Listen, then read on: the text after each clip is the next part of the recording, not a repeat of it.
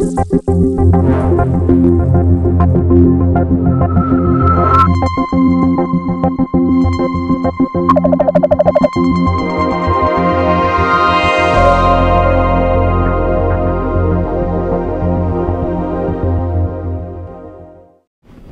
so welcome along, ladies and gentlemen, to your weekly SETI seminar series. Today we're very lucky to have one of SETI's own star PIs, Mark Showalter, who was a SETI Institute PI since 2006-ish. Sounds right. Sounds right, yes. Mark did his undergrad at Oberlin College in Ohio, and then did his master's and PhD work at Cornell. He has worked on the outer planets for his entire career, and he started off working in the Voyager mission, where he used Voyager data to discover Jupiter's gossamer rings.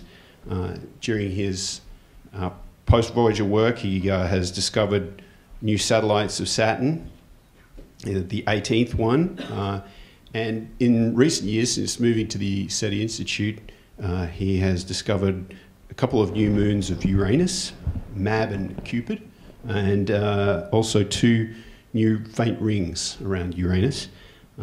He is the leader of the PDS, that's Planetary Data System Rings node, which employs a few people who are in the audience tonight, and they are based here at SETI. And he's a co-I on the Cassini team that is currently orbiting in the Saturn system. Tonight, Mark is going to talk to us about the discovery of interactions between rings of Jupiter and Saturn and their surprising effects, as was reported in a science article that just got published a couple of weeks ago. So if you'll join me in welcoming Mark.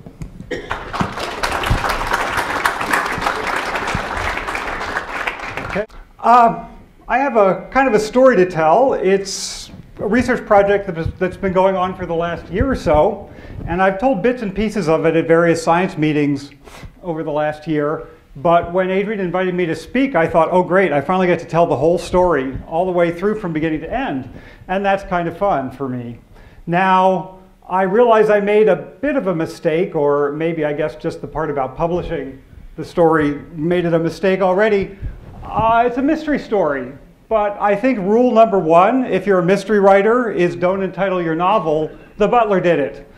But in fact, as you will see, Shoemaker-Levy 9 is the culprit in this story, and I hope you'll try to forget that, even though you know it already. Maybe you don't know quite what Shoemaker-Levy 9 did yet, so we'll have something to fill in, and at least try to maybe hear the story from the standpoint of myself as we were going through it, because although it may not be surprising to you, it was quite a hell of a surprise to us.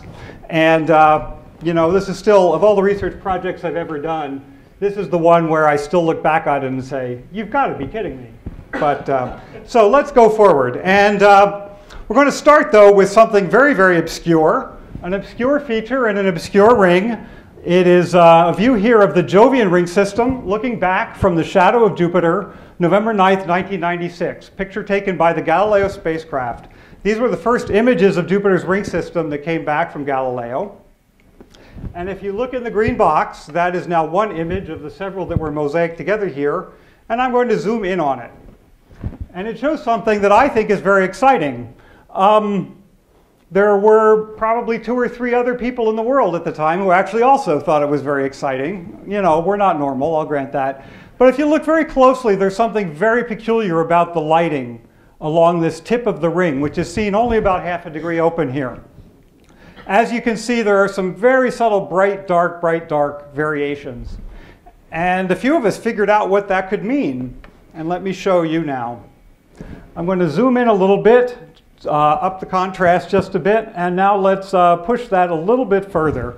And now I think you can get almost the sense that there's a ripple pattern, bright and dark, as if the whole ring were undulating in some manner. That's because that's exactly what the ring is doing. If you draw a line now through the tip of the ring, which we call the onsa, you can see that certain features are bright on one side of the onsa, but then get dark on the other. Or they're dark on one side and bright on the other. and that's a repeating pattern as you go inward.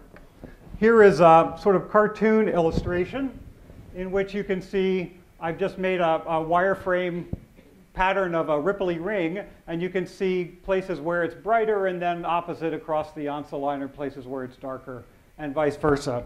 Now we can go back to the original image, and you can see basically the same phenomenon at work: bright and dark, changing contrast as you cross the onset line.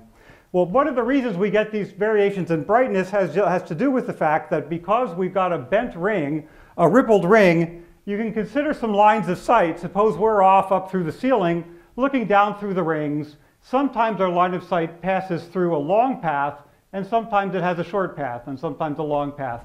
And so what we see in these circumstances is variations in brightness. So instead of a solid uniform ring, it becomes one that's kind of bright in some areas and dark in others. And that's another sign that either the ring has got concentrations of material in it, or it's got vertical bends, and in this case they're bends. Just to make sure we are all on the same page in terms of terminology, a pattern like this has a wavelength, just like the waves on an ocean. And in this case, in the Jovian ring, it's about 2,000 kilometers. It's got a vertical amplitude. How far do you go out of the equatorial plane of the ring? And that's about 2 kilometers in this case. So that doesn't just happen by itself. There's got to be a reason for that. And as I said, the 2 or 3 of us on the planet actually thought this was interesting and worth further study. Let me show you the one case where we know of that a planetary ring does have large vertical ripples. This is called a bending wave. This is a pattern imposed in the rings of Saturn by the satellite Mimas. This is a place in the rings where the ring particles go around the planet 5 times every time Mimas goes around 3 times. That's called a resonance. And because Mimas is actually a bit out of the ring plane, it pulls material up and down, and that material then propagates and forms this tightly wound spiral pattern. It's quite beautiful, but it's also nothing like what's going on at Jupiter. Jupiter doesn't have a dense ring. There aren't any satellites in the right places. So we knew at the outset that whatever is making the Jovian ring ripple has got to be very, very different from that one case that we know about in the Saturn system. All right. The Galileo mission went on for quite a few more years after this. It actually ran until 2003, and the images I showed you were from 1996. But if you will recall, this was the NASA's one experiment, or last experiment, I should at least say, with an umbrella style of high-gain antenna. It was supposed to open up, have a nice focused parabolic shape that would enable lots of high-speed communication with the Earth. It never opened properly, and so Galileo was very, very limited in its data communications with the Earth. Instead, this little feature out here is called the low-gain antenna, and that's what they used. And they still managed to rewrite everything we know about the satellite Europa. They did enormous, huge studies of all the satellites of the planetary system and so on. So it was a really successful mission, but much less a mission than it might have been if that antenna had not gotten stuck. So speaking of the Jovian ring, we don't have a lot more data to work with. When you see that funny ripple pattern, you say, gosh, let's look at it again. This, believe it or not, is the next best images we've got of the Jovian ring. They don't look very pretty, I'll grant you that. I'll work with them again a little later in the talk. But what's going on here, first of all, this is the best resolution we ever got on the Jovian ring. We've got about 10 kilometers per pixel along the tip of the ring here. So this is actually very interesting, but you're looking through a blizzard. That blizzard is actually charged particles bouncing around in the magnetic field of Jupiter. And they basically, some of them hit the CCD on the camera. They leave a bright spot. And so if you do a long exposure, as you need for something as faint as the Jovian ring, you're going to get a blizzard like that. So not impressive to look at, but basically that's what's happening there. You can brighten up the contrast, but of course you brighten up the blizzard then too. So this is a rather frustrating set of images, but I'll be returning to it later. Now I mentioned earlier that the wavelength of the pattern we're talking about is about 2,000 kilometers. Because we were so close to the ring at this time, you can see what a 1,000 kilometer scale bar looks like. It basically spans that tip of the ring, the part that you see right there. So it's going to be really hard to see a 2,000 kilometer wavelength when you only have maybe 3,000 kilometers of data at all on the ring. So, so this image looked rather hopeless to us as a target for studying these features. Okay, we got a few more a little bit later in 2000. We got a longer swath of information about the rings, but once again, there's a lot of instrumental defects that cause these vertical lines. There's still a lot of snow. There's some smear, difficult images to work with, and no real sign whatsoever of that ripple pattern that I showed you once. So if any project had ever hit a dead end, this was probably it. And although it seemed kind of interesting to know what was going on there, we're probably not going to find out from the Galileo data alone. We had one more chance, however, and that was New Horizons. I was on the team that did the encounter planning for the Jupiter flyby. New Horizons is on its way to Pluto now. It will get there in 2015. It was on a very fast path where it was launched in early 2006 and was already at Jupiter just about a year later. We had a very frantic time planning that flyby, but nevertheless, because I was one of the people who cared, here is an Excel spreadsheet. Maybe people don't realize this. Spacecrafts are all planned using Excel spreadsheets, believe it or not. But if you look at this nice purple batch, this was where we were getting some particularly good viewing geometry on the Jovian ring during the flyby, and the phrasing came in, Jupiter ring, main ring vertical structure, including ripples. So I still had not given up on ripples, and there were the observations to prove it. And here we have one of the images that we got from that period of time. Let me throw on a scale bar, in fact. So there's some instrumental defects. Once again, there's a lot of glare in the optics just because you need to do a long exposure. But really, no sign of ripples at all. And I would have thought you'd be able to see them in there. So it looks like that really is a dead end because we just don't have any more new Jupiter data coming down the pike, at least not from spacecraft. You can still do perfectly well from the Earth for some purposes, of course. All right, so that's it for Jupiter for now. We have hit a dead end. Whatever those silly ripples are, we're not going to figure them out. But we now have a spacecraft that arrives in 2004 at Saturn. So I'm going to switch now to a new spacecraft. It's a new decade, it's a new planet, it's a new ring system. Even I have to admit it's a much prettier ring system than Jupiter's. But here I want to just give you some terminology. We have names for the rings, working outward, inward. It's the A, B, C, and D. There are also rings E, F, and G, outward and scattered about. The C ring you can probably see. The D ring you cannot. It's very, very faint. But there really is material there. It was actually discovered, it had been hypothesized that there was stuff there by Earth-based observers, but they were wrong long ago. But nevertheless, the D ring name had already been stuck to this empty region of space. So when Voyager saw something in that empty region of space, they said, let's call it the D ring. It was sort of an obscure story there. Anyway, but yes, to prove that there really is something going on in the D ring. The C ring is out here. Here's a nice view looking kind of upward right along the shadow. This is the shadow of Saturn cutting across the ring plane. And there you can see some little ringlets and a bit of structure out here. And then somewhere right about out here is where the C ring begins. So there really is a very faint ring with some interesting structure in it that is now known as the D ring, even though it has bears no relation to what was originally called the D ring, except occupying the same space. Here's another image from early in the Cassini tour showing the D ring. In fact, this one does not. It's a wide-angle image, though.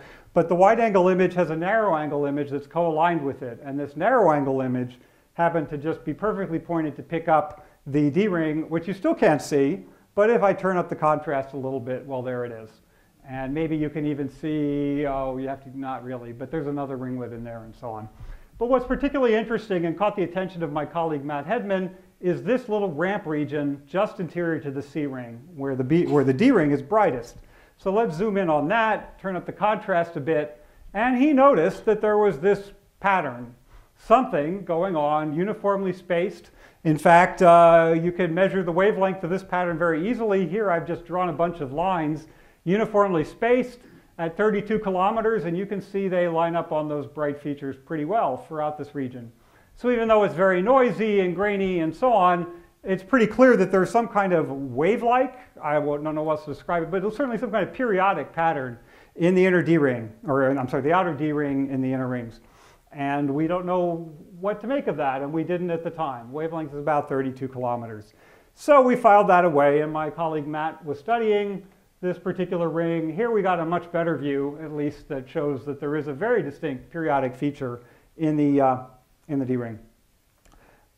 Matt's a pretty perceptive guy. He knew about this little ripple pattern. He probably wasn't born in time to be one of those 3 people who cared about it at Jupiter, but nevertheless he was aware of it, and he noted in this particular edge-on view of the D-ring, let's zoom in on that. Here's a little close-up of the ANSA, and what you can see maybe are some contrast reversals as you cut across the ANSA line. Let me make sure everybody can see that. I'll do a little bit of a filtering, and I'll draw the line in, and there we go. And now we can see very distinctly the contrast reversals that are just like what we saw at the Jupiter ring.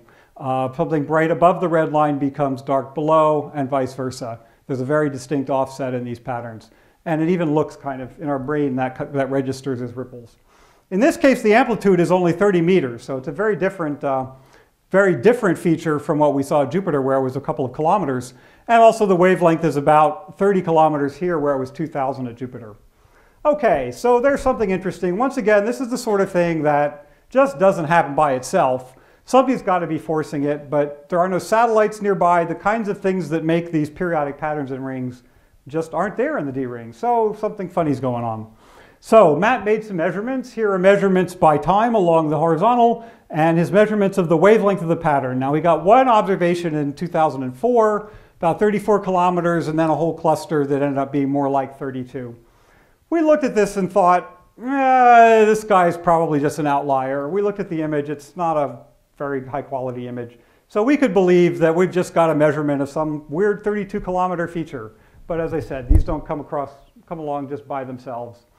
Here's our observations with the 2005 data added. It all seemed kind of consistent with this number of around 32 kilometers. And then we got 2006. And it seemed like, well, maybe we shouldn't have been quite so skeptical of 2004 after all, because I look at data like that and I say, I think there's a trend there. What that seems to be saying is that this is winding up. This is some kind of a spiral pattern. We've seen other spirals, but they were always related to resonances in the rings with exterior satellites. We've got some kind of spiral pattern that is winding up as we watch it, so that it has changed from 34 to 31 kilometers in a period of just 3 years. That's kind of strange. So, okay, we're interested again. Let's keep going. We had an additional, I give Matt credit for this. He remembered a bit of data that I had completely forgotten about. But let me just take a little sidetrack. There's another type of observation we do in rings called stellar occultations. And under certain circumstances, a star can be seen to pass behind the rings of Saturn, or any ring, but mostly we see it at Saturn. And when that happens, you can measure the brightness of the star as a function of time as it passes behind the ring, and that star will blink in and out as it passes behind features, and if you measure the brightness, you get a nice profile of how much material is in the way. So this ring is opaque, then the star reappears, and now it's partly visible through the A-ring, and then on out to the end. So we get profiles at extremely high resolution, even from Earth, doing these kinds of observations. Now, most of these are done by Cassini nowadays, but we had an opportunity in 1995 when a star did pass behind the rings of Saturn as seen from Earth. Here is an image from the Hubble telescope that I was actually on the team that took this image. It looks rather weird. Let me fill in some context. So we've got Saturn off to the right here. We've got a couple of moons, and this is a long exposure, so the moons are kind of streaked out. It's actually two images put together, which is why there's a gap in between. If you look carefully, the rings are very, very dark here, and the reason for that is that it was equinox. The sun was shining directly along the ring plane, and that means the rings don't reflect much light. But nevertheless, I've got A, B, C, and D identified, and here is this particular star that was, at this time, had just finished passing behind the rings.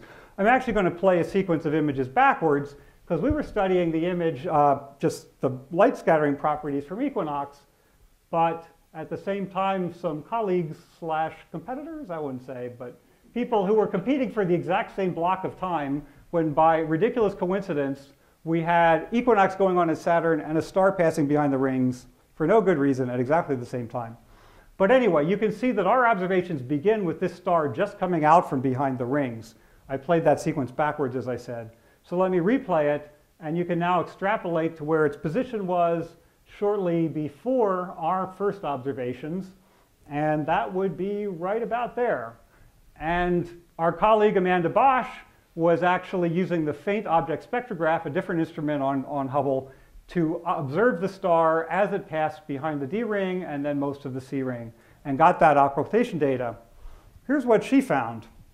So remember, this is 1995. This is 10 years earlier than the first Cassini data. Nevertheless, she detected the D ring. And anybody see anything kind of fishy going on here? There's kind of a regular pattern of spikes. Let me point it out. And there are the spikes, and let's just put in the number. There's something there, but it's about 60 kilometers in wavelength. But it's exactly the same location as what Matt was seeing in the Cassini data at a 30-kilometer wavelength. Well, hey, maybe there's a trend here. Matt's a clever guy. So this is what I showed you earlier just from Cassini. Now let's draw that same data set, but with one extra data point thrown in, which is Amanda Bosch's measurement from 1995. And that really looks like a trend. Okay. We rings geeks understand how you can do something like that, at least in a descriptive way. So let me show that to you. Suppose we have a ring, and I'm just putting it edge on around a planet. We're going to recognize, even though I guess I've drawn it as a circle, that the planet is actually a bit flattened. And that affects the gravity field in an interesting way. Well, let's just suppose, don't ask me why, don't ask me how, but let's just suppose that we tilted that ring. So up it goes a little bit off its axis. Now, because the planet is oblate, the ring really doesn't want to stay that way, but there's no damping, so it ends up being in this kind of tilted state. But so let's, thing is, it doesn't stay that way for very long because the planet makes rings wobble. Whenever you tilt a ring, it's going to wobble, and that is just a predictable phenomenon, and it has to do with the fact that the planet is slightly flattened. So here we have a wobbling ring which had been tilted for reasons that we can't imagine at the beginning when I first hit the go button on my simulation. Okay, now there was one ring. Well, we can do the same thing with a bigger ring. Nothing wrong with that. And it will also do the same kind of wobble. But it is further from the planet. Further from the planet, the gravity is just a little bit weaker, and the wobble rate is a little bit slower. And as a result, if you tilt a ring all at once, it won't all stay that way. It will take on a different form. And here, I can now show you, if you don't want to get too dizzy, is a simulation for the entire flat ring. So first we tilt it all at once, and then we let it go. And what do we see? Is it not playing? Maybe I didn't hit. Okay, here we go. So now, at first they were all together, but these rings are wobbling faster than these rings, simply because they're further from the planet. And over time, what started as a flat ring becomes a kind of ripply ring. And in fact, those ripples get closer and closer together. In fact, what happens is every time this ring wobbles one time further than this ring, you get one more ripple into the pattern. So there you can see the whole thing just winding up as you go. So a spiral pattern that is winding up tighter and tighter with time. Seems like a perfect explanation for what Matt saw in his data from Cassini and in Amanda's data from 1995. Now, when I showed you the plot before, I showed you wavelength going, let's see, I'm sorry, I guess I have turned it around, or I've switched two slides. Let me try this. Okay, this is what I showed you before, with the wavelength going downward over time. But really what's happening is we're thinking in the wrong terms. It's not the wavelength, it's the reciprocal of the wavelength that matters. When you tilt an entire ring, that has a wavelength of infinity. And a wavelength of infinity is sort of hard to work with, but if you take its reciprocal, that's just zero. And zero is easy, we like zero. So the wave number is the term that we use for the inverse of the wavelength. And if the wave number starts at zero, then at a certain time it's small and it grows bigger. And this particular phenomenon of these ripply rings that I showed you in the simulation predicts a particular rate at which the rings should wind up, and it predicts that in units of wave number, it should happen as a straight line. And sure enough, spanning there a good 10, 12-year time period, that's a pretty amazingly straight line. Furthermore, we had no choice about the slope of this line. That's just Saturn's gravity field. You can do a calculation and calculate what it should be. So there's no mystery here. What's going on is that something tilted the ring, so that it was at about a wavelength of 60 kilometers back in 95, and it's about 30 kilometers today. All right, well, what can do such a thing? First of all, let's just extrapolate that a little further. So if you take the straight line down, it reaches a wave number of 0, which means the entire ring tilted in late 1983. So something tilted the D ring in 1983, and that can explain everything we see, except how the heck do you tilt a ring? It's not an easy thing to do. There's a lot of mass in the rings of Saturn. But that's what we said. And in 2007, we published a paper with this initial result. We were throwing around all kinds of crazy ideas. I like this one just because I like the charm of the fact that Matt actually scribbled it out on his chalkboard. But the idea is that at least, you know, the D ring doesn't have a lot of material in it. It's pretty small. It's close to the planet where the gravity field is deep, so things are going to fall to, and more likely you're going to have things coming through that region. So maybe something punctured the D ring sometime around late 1983, and it just carried with it enough oomph that it tilted a piece of the ring, and over time that kind of spread out for all of the other ring material, and you in effect had what we see today as this rippled ring in the D ring. Well, that seemed like a good story. It all kind of made sense. And then we got a sort of kick in the pants. And that came in 2009 during the next equinox of Saturn, the most recent equinox of Saturn. The sun was passing from the south to the north side of the rings. When that happens, for a time, it's shining directly along the ring plane. So the ring is very, very dark. And that's why the rings look so strange in this image. Right around August 12th was when the equinox happened. When we see sunsets on our own planet, what do we notice? We notice things like shadows getting longer. And that exact same thing happens in the rings of Saturn. So the imaging team found just a treasure trove of interesting things about the vertical structure in the rings of Saturn. This is the outer edge of the B ring. This is the Cassini division, a gap out here.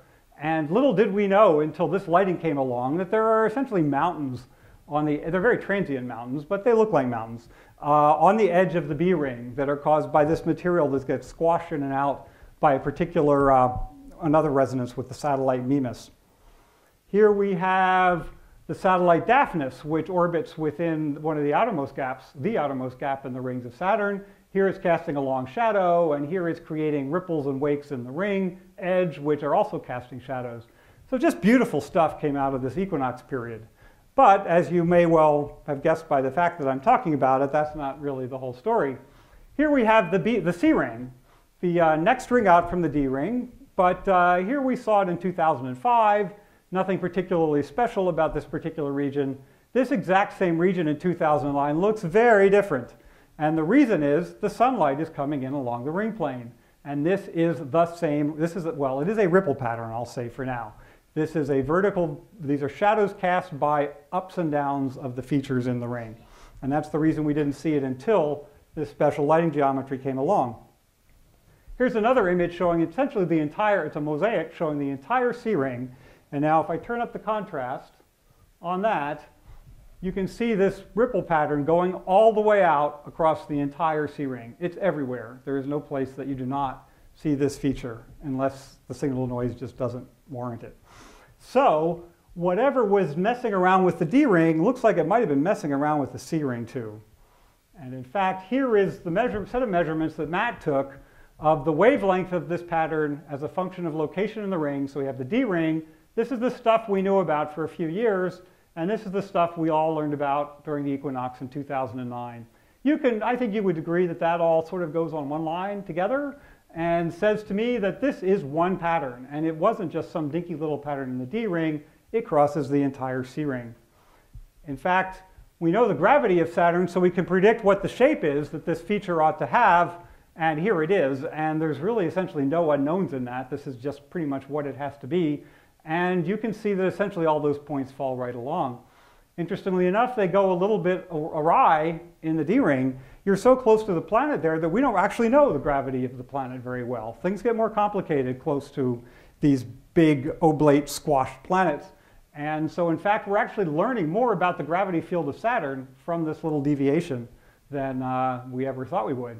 But nevertheless, we have something going on that tilted not just the D ring, but the entire C ring way back in 1983. So, conclusions for this point in my talk. Something, I'll just put it in quotes, tilted the C ring and the D ring in late 1983. Think about what that means. We're talking about tens of thousands of kilometers, all shifted off by tens of meters. So whatever it wasn't just the D ring. It was big. Something big happened in 1983. And next conclusion, well, Matt and I talking, yeah, maybe we ought to take another look at that Jupiter thing. Okay, switching gears now, let's go back to Jupiter. And at this point, I don't have any better ideas of what's going on, but I have a lot more motivation to try to figure out what the heck is going on in this image. So here we have the image that was taken in 1996. There are actually 3 of them. They're essentially identical though, showing exactly the same structure. And at the bottom you can see what happens with a little bit of careful image processing. So let me now just locate the ups and downs as little red lines. You can see them, I hope, in the lower picture. Every dark patch has been marked. So we've got ripples, that's for sure, but this is a very, very different pattern from anything we saw at Saturn. In Saturn, it was perfectly regular. It was 32 kilometers, or whatever the number was at that moment, but it pretty much stayed that way. It grew a little bit longer with distance from the planet, but it was nice and well behaved. We're seeing on almost, seems like kind of a random pattern here. So that we need to understand, but nevertheless, it does seem to be some kind of ripple pattern. And that's as much as we know about it. This is the only time we ever saw it, after all. So I could use those brightness variations to make a measurement of the slope of the ring, and here it is. So ups and downs of the ring. This is the literal ups and downs of the Jovian ring as seen in a set of 3 images taken in 1996. We're measuring actually not, I'm sorry, this isn't the vertical height, this is the slope. But notice the slopes get up to 2 degrees. That's not a small distance. If you're walking a 2-degree slope, you know it. It's not the same as flat. So imagine thousands of kilometers of the Jovian ring all tilted at that seemingly subtle 2 degrees. And what would be going on in here? Well, those of you who have done a little bit with math or signal analysis sometimes, or engineering, might have heard of something called Fourier analysis. And it's a way of saying, suppose this is really just made up of a couple of sinusoidal patterns. What are those patterns? And the way you do that, you perform the Fourier transform, and suddenly a couple of peaks jump up above the rest of the kind of a noise. And here I've marked them in red and blue. It seems that in fact we're seeing 2 different peaks, 2 different waves superimposed upon each other in the Jovian ring. And that's why it wasn't so obvious what was going on, is that it was 2 waves, not 1. So let's take a look. Suppose now we were to just say, suppose I have exactly 2 waves, one of this wavelength and one of this wavelength, and try to add them together to make the pattern we see in the Jovian ring. So here we are before, and here in the green line is after. It's not a great match, but on the other hand, if you notice, every time there's a peak in the Jovian data, there's a peak in the model. And every time there's a trough in the model, there's a trough in the data, there's a trough in the model. And the alignment, even though the amplitudes kind of go off and on a little bit, the locations of the features are almost dead on perfect all the way across. So all it took was 2 wavelengths to model that weird feature that we see in the Jovian ring. So it means that if there's a ripple pattern in the Jovian ring, it's really 2 ripple patterns, not 1. But it's not necessarily all that different from what we saw at Saturn. All right, well, we're desperate now. As I said, we don't have any more data. We know what we've got. So let's take another look at this one. Well, I've learned a thing or two about image processing over the years. One of the things you can do is go through this image and say, if a pixel is very bright, but none of its neighbors are bright, it's probably just one of those cosmic ray hits or magnetic charged particle hits on the CCD. So we can actually do some statistical tests and say, if you're 2 wrong compared to your neighbors, you probably are wrong, and we're going to delete you. And when you do that, you can actually suppress an awful lot of that noise and get much prettier pictures of the Jovian ring. Still maybe not Saturn quality excitement, but hey, I think it's cool. Anyway, so we're doing better. We're starting to see the Jovian ring more clearly in this special set of images. Now the other point is that we've got 2 images taken at the same time. So where there's a bright little glitch on one, there probably isn't on the other. So if we can overlay those 2 images together in a sensible way, we can push the noise down further. And sure enough, there we go. This is the best I could do with the Jovian ring data. And this is the profile. And then when you do the processing to see is there any asymmetry, contrast variations, here's what you get. And it's a pretty noisy image, but I hope you see dark up here, bright down here, dark over here, bright here, dark, bright, and so on. Dark, bright, bright, dark, bright, dark, so on. So we can measure, once again, a vertical pattern in the ring of Jupiter. And here is what we get. Once again, these are slopes. They're of order 2 degrees and even up to 3 degrees in this case. And we can do that Fourier analysis. And that Fourier analysis will tell us it's not a simple sinusoid, obviously. But, oh, look, it's got 2 frequencies. And in fact, I've actually kind of grayed out mostly, but I've shown the first Fourier profile is shown underneath the second one in subtle gray. I hope you can see it there. And if you see that red feature has marched forward or moved forward, or at least there are 2 features and 2 features in each one, and they are spaced exactly the same. It's as if the red feature and the blue feature have been marching toward the right in these plots from 1996 to 2000, while being separated by exactly the same amount. That is exactly what you expect based on this Ripley ring model. So let's take a look at that. Here is the profile derived from those 2 frequencies. So the thing is, we never saw any ripple pattern in anything but that first set of Jovian ring images from Galileo because we were looking for the wrong wavelength. And once you understand that, you can start finding these things in the data. And sure enough, here are the 2 wavelengths that we were able to pull out of the data from 2000 in the Galileo data. Now, remember I showed you, this is what we did with Saturn. We had a bunch of points, and we had a line that had to obey a certain slope, and we extrapolated back, and we got to a point when the whole ring tilted, and that was 1983 in this case. So let's do that for Jupiter. So here are our measurements. We've got 2 measurements from 1996, 2 measurements from 2000. We're going to draw a straight line that is going to be what Jupiter forces us to do. And in fact, it goes directly through the points. And it says that those patterns were ring tilts without any other rippling. In one pattern happened, something tilted the ring between January and May of 1990, and something else tilted the ring between July and September of 1994. Well, this is where I can't turn back time. But it was a lot of fun for the last year or so, where I was giving these partial talks at science meetings, and I could say, I was very careful not to mention anything in my abstract about Shoemaker-Levy 9. I just say we're studying the ripples in the rings, blah, blah, blah. But where does that date, July to September 1994, ring a bell? And I remember very rarely do you hear gasps from a scientific audience, but I did on a few occasions. It was kind of gratifying. July 19th, 1994, front page of the New York Times, above the fold, Earth-sized storm and fireballs shake Jupiter as a comet dies. At the same time that Shoemaker-Levy 9 was crashing into Jupiter, something was tilting the rings of Jupiter. Okay, that sounds kind of fishy. We could call that a smoking gun even. I think Shoemaker-Levy 9 is our smoking gun and probably had something to do with the tilting of the Jovian ring. And we're now understanding that all these years later. So let me remind you a little bit about Shoemaker-Levy 9. We only know this from retrospect, that it was probably captured into orbit around Jupiter in the 1920s or so. We really don't know. It's actually very uncertain. Anything before about July 1992. At that time, it passed very close to Jupiter, actually went through inside the ring, just a few tens of thousands of kilometers above the cloud tops, in units of Jovian radii. That's what RJ means here. At that point, the tides of Jupiter were so strong that it broke into many pieces. And here is an actual Hubble image showing the fragments of Shoemaker-Levy 9 some months later, when it was spread out into a string of pearls, as it was often called. But even in July 1992, we didn't know this was happening. It wasn't until 1993 when Gene and Carolyn Shoemaker and Gene Levy, David, thank you. David Levy and Gene Shoemaker and Carolyn Shoemaker found Shoemaker-Levy 9 as this fuzzy blotch off to the side of Jupiter. And when they got some more data, we gradually realized a couple of things about it. The reason it looked weird, even when they discovered it, it didn't look like your typical comet. The reason it looked weird was that it had just broken up some months earlier as it passed by Jupiter. And then as we learned more about it, we realized that it had passed Jupiter for the last time.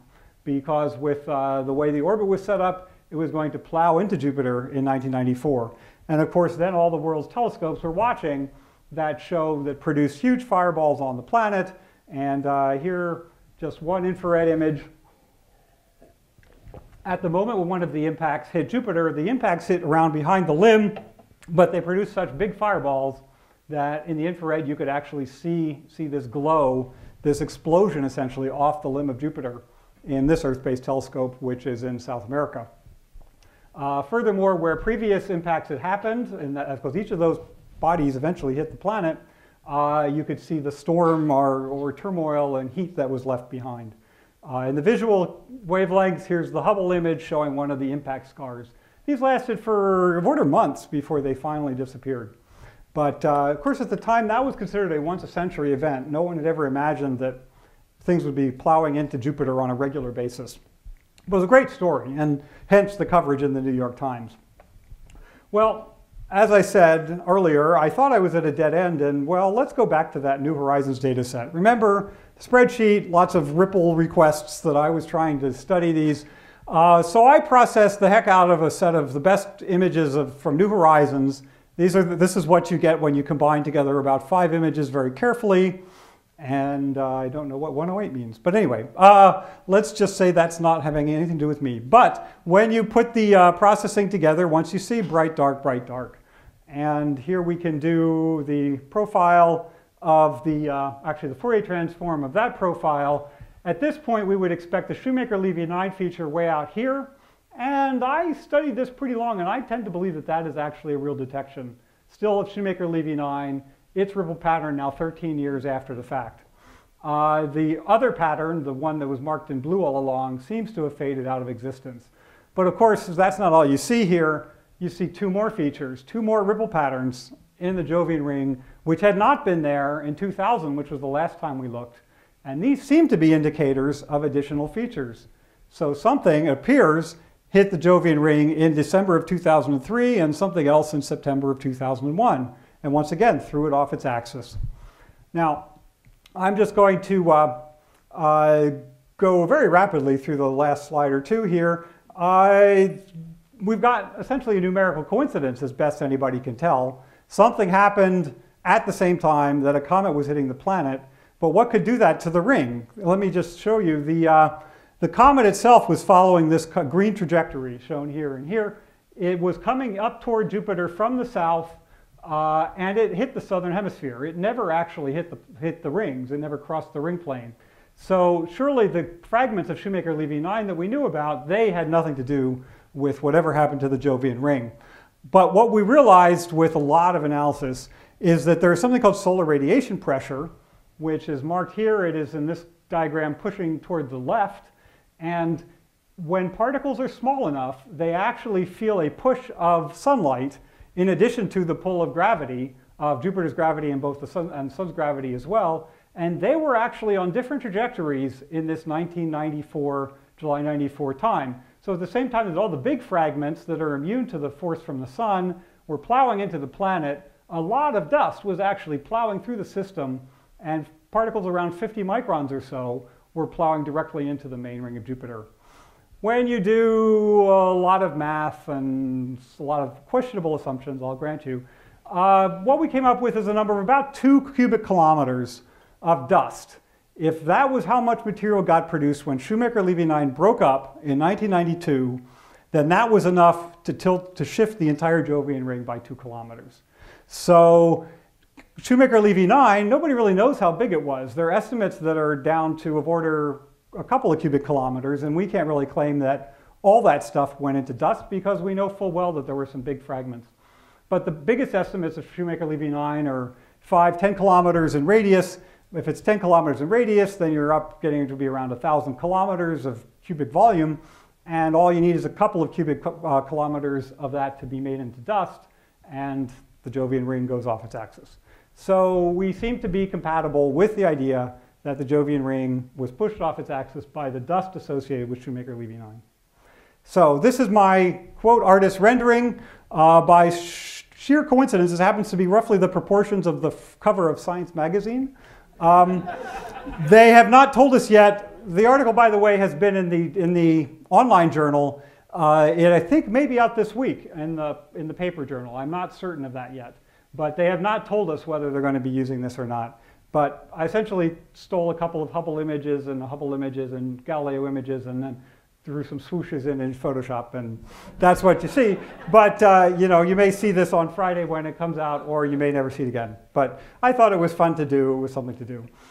Just to prove to you that we all did our homework, as I said, there was a lot of math involved. This is Matt's slide. So the question then becomes, what happened at Saturn? We've only proved that one feature in Jupiter's ring was caused by a comet, but at least reasoning by analogy, you can kind of envision that something comparable coming along at Saturn could do a similar thing there. In fact, in late 1983, when something tilted the rings of Saturn, Saturn was in conjunction. It was on the far side of the sun. So nobody on the planet Earth was watching it. So who knows what happened there? Of course, there might not have been anything to see anyway. But at least we have plausible deniability to say why nobody observed that. But here's the idea that just as before, a comet comes along, maybe it breaks up as it's passing through the ring the first time and spreads into a debris cloud that then hits the ring. Maybe it's the tidal force, maybe it's an earlier encounter with Saturn. But whatever it is, every now and then, and apparently once in 1983 and not since then, something comes along and throws the rings of Saturn off their axis as well. So, summarizing, during 1994, the impact of comet Shoemaker-Levy 9, Jupiter's ring got shoved off its axis by about 2 kilometers. That means cometary impacts into rings are a common event. It seems that we're seeing a 1 or 2 per decade at Jupiter. Compare this to the once a century that people used to envision, but it seems there are many more comets than that. In fact, there are recent stories from 2009 and 2010 of amateur observers actually seeing other objects collide into Jupiter. At Saturn, it's a smaller body, less gravity, but maybe a few times per century, something is coming along and doing the same thing to the rings of Saturn. Every time one of these impacts happens, it produces a spiral pattern. It starts as a tilt and winds up over time. That means you can come back even decades later, and as long as you can still see that spiral, you can figure out when the impact happened. So in a sense, we have a comet collector. We have a recording history that we can play back at any time and find out when comets have collided with planetary rings. So as I say at the end of my article, planetary rings chronicle their own histories. And I'll stop there.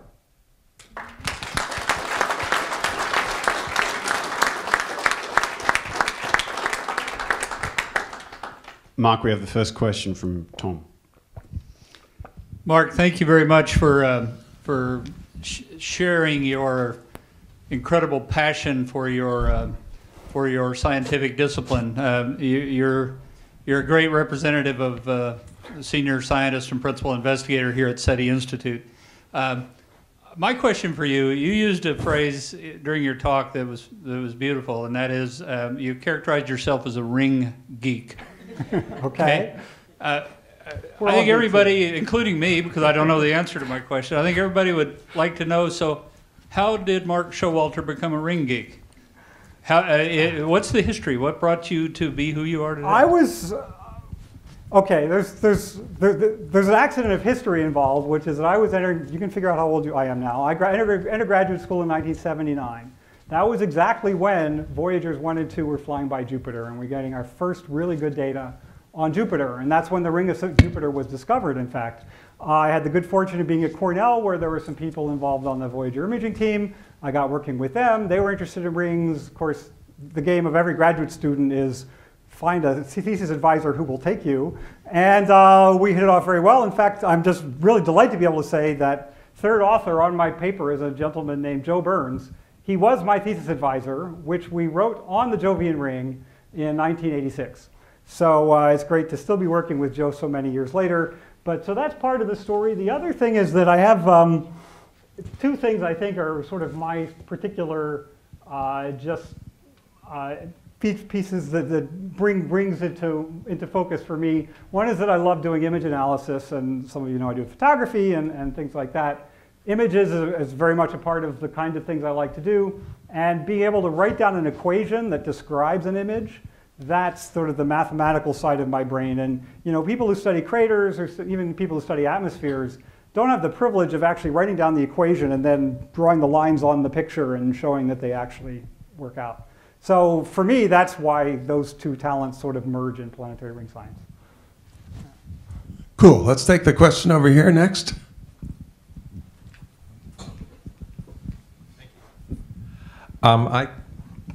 Maybe I know too much physics for my own good, but I think of the rings as individual particles moving on, more or less two-body orbits, okay. Although in this case an oblate object being the central force. And so it's moving individually. And so the collective motion of all these individual particles is what we're really seeing, not a solid ring that's being tilted. And so it kind of boggles my mind to think, how can these individual particles all kind of look like they're acting together? Okay, well let me, there are two answers to that question. It's a good question. There's one answer for Jupiter and the other one for Saturn. In the case of Saturn, it's actually a fairly dense ring system. Particles collide once in orbit, maybe once in the D ring where things are a little fainter, maybe once every few orbits. But an orbit is half a day or less, 8 hours maybe. So lots of collisions are happening. So you only have to tilt part of the ring, and eventually that information will spread out to all the other particles that are in the same orbits because they'll eventually collide. So that covers Saturn. Jupiter's a little different because Jupiter is a very, very optically thin, is the term, ring. There are very few collisions.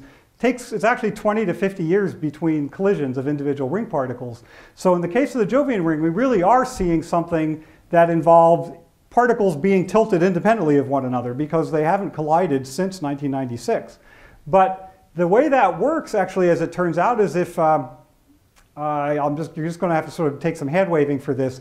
But Shoemaker-Levy 9, if you recall, was actually a string of pearls that collided into Jupiter over a period of about 4 days. Or longer, depending on how you count the littlest pieces. But it was like July 16th to 20th is what people quote. So for about 4 days, pieces were falling into Jupiter. And at the exact same time, for that 4 days or so, dust was sweeping through the ring. Now, the ring particles are rotating in 8 hours. So essentially, every ring particle is passing through this stream of dust.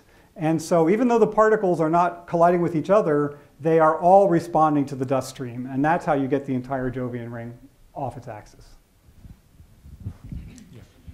In the data that you gave, sorry, I didn't know where you were.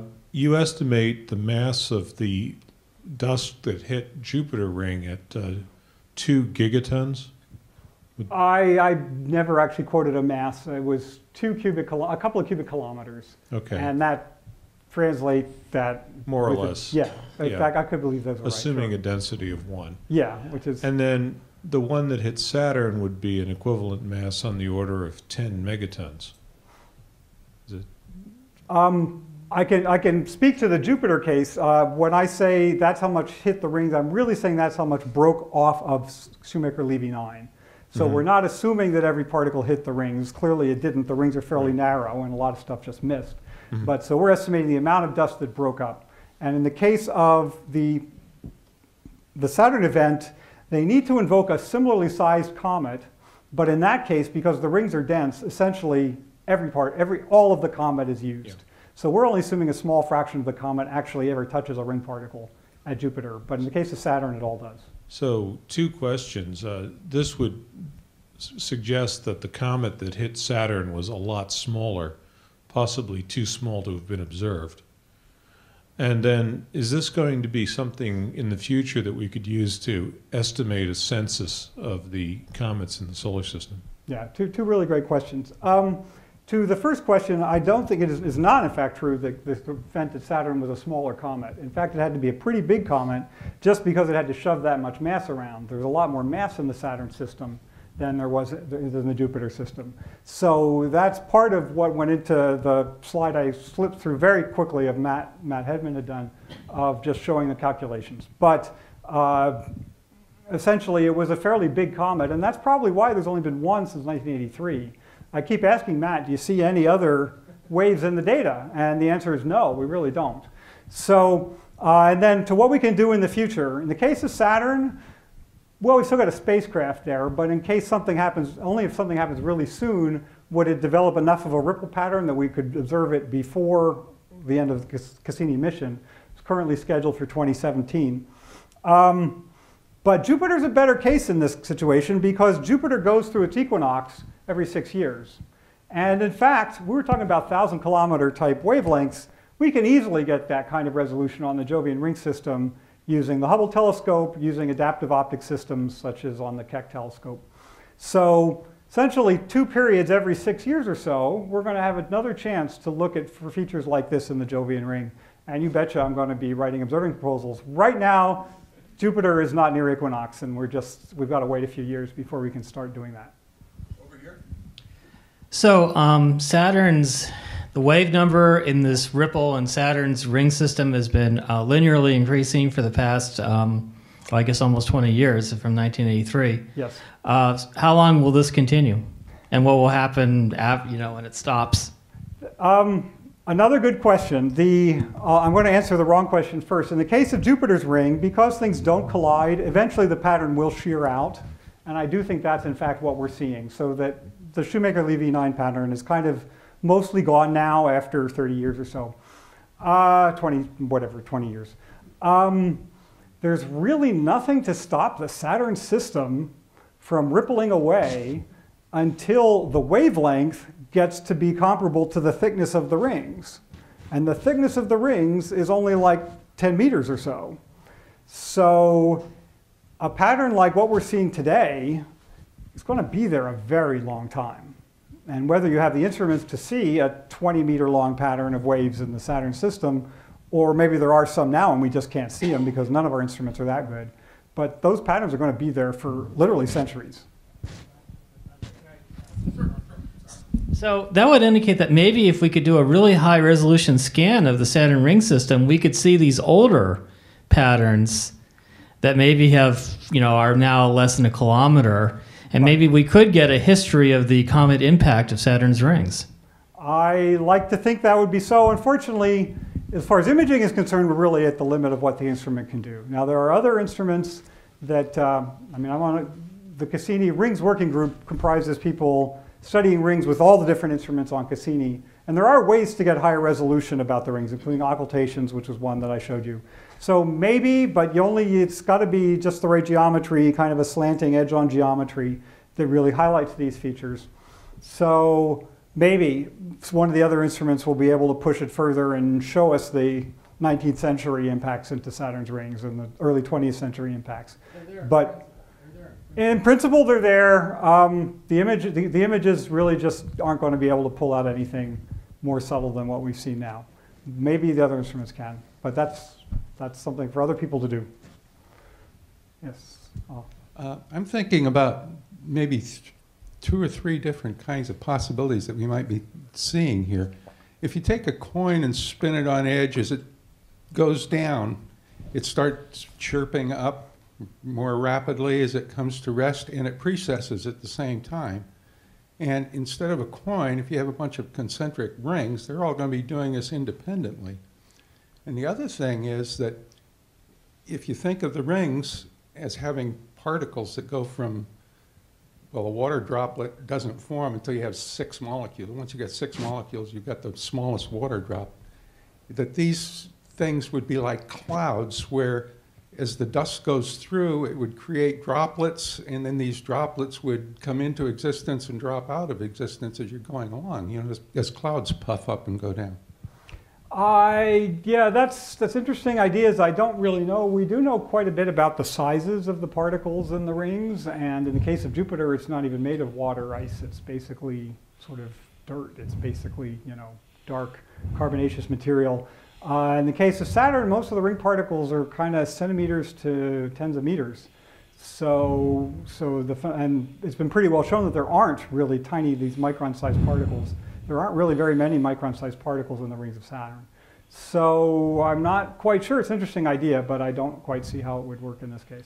Mark, we have a special SETI antique mug. Thank you. Antique. Yes. Okay.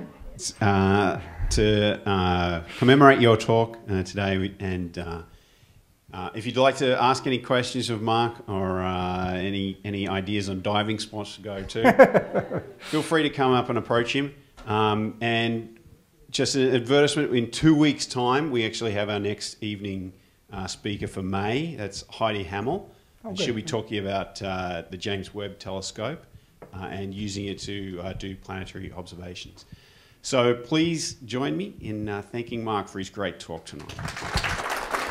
Okay.